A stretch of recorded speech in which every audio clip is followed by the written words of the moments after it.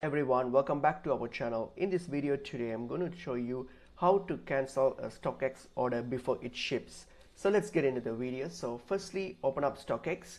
So once you've opened up Stockx, log into your account. You need to be logged into your account. So log into your account and then go to your profile here on your top right. So go to your profile here, and once you click on your profile, and it will get to your profile settings here.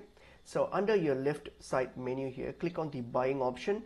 So when you get to buying option here, so once you click on the buying here, it will show all your items that you have purchased. So if you click on the current tab here, so click on the current tab, so that shows your active orders that you have purchased. So I have none here because I didn't order anything, but you should see your current orders here. So if you want to cancel it, so simply select that order.